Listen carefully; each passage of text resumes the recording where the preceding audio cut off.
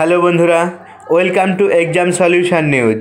হ্যাঁ বন্ধুরা, মোদি সরকারের নির্দেশ সমস্ত ভারতীয় ছাত্রছাত্রীদের আধার কার্ডের ন্যায় ইউনিক আইডেন্টি নম্বর তৈরি করতে হবে।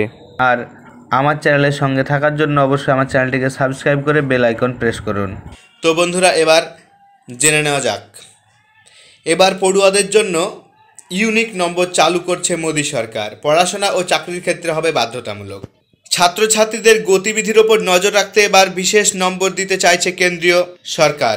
এর নাম দেওয়া হয়েছে স্টুডেন্টস ইউনিক আইডেন্টিফিকেশন নম্বর।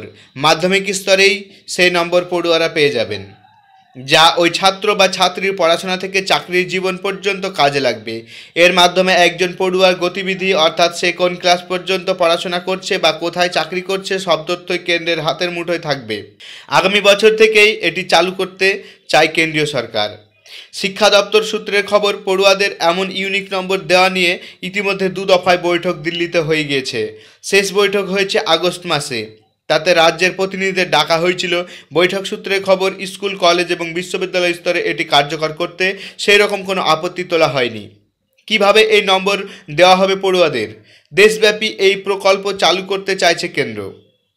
তার জন্য মাধ্যমিক বা কোনো রাজ্যের 10ম মানের বোর্ড বা আইসিএসসি, সিবিএসসির মতো কেন্দ্রীয় বোর্ডের পরীক্ষার সময় যখন ছাত্রছাত্রীদের রেজিস্ট্রেশন হবে, তখনই পড়ুয়াদের সেই তথ্য ন্যাশনাল ইনফরমেটিক্স সেন্টার মানব সম্পদ উন্নয়ন মন্ত্রকের তৈরি করা পোর্টালের সঙ্গে লিঙ্ক করে দেবে।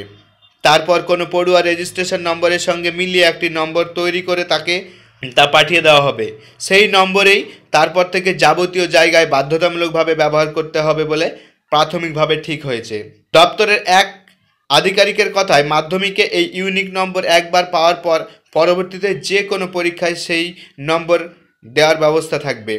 উচ্চশিক্ষার পর তিনি কোথায় চাকরি করছেন বা কোন সালে তা পাচ্ছেন, সবই এই নম্বরের মাধ্যমে জেনে নিতে পারবে কেন্দ্র। শুধু তাই নয়, ধরা যাক কোনো পড়ুয়া মাধ্যমিক পাস করে আর স্কুলে গেল না, সেক্ষেত্রে স্কুল ছুটের সংখ্যাও হাতে নাগালে থাকবে। পাশাপাশি কতজন পড়ুয়া অন্য রাজ্যে পড়াশোনা করছেন বা চাকরি করছেন, সেই সংখ্যাও সহজে পাওয়া যাবে। চাকরির ক্ষেত্রে একজন কতবার কোম্পানি বদল করলেন বা সরকারি জায়গাতেই দপ্তর কতবার বদল করছে, পদোন্নতি কবে হয়েছে ইত্যাদি তথ্য এক ক্লিকেই পাওয়া যাবে।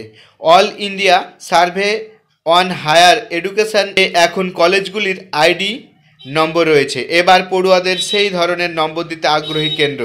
তবে এ নিয়ে কেউ কেউ বলছেন, আধার ধাঁচে এ নম্বর দেওয়ার মানে সবটাই নিয়ন্ত্রণ করতে চাইছে কেন্দ্র। আর আরও একটি অসুবিধা রয়েছে, সেটা হলো কেউ এই নম্বর দিতে ভুলে গেলে তাকে শিক্ষা বা চাকরি থেকে সমস্যায় পড়তে হতে পারে।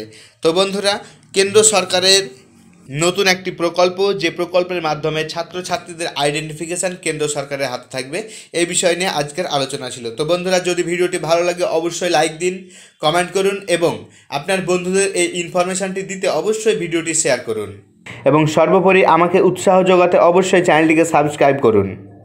ধন্যবাদ। আপনার দিনটি শুভ হোক।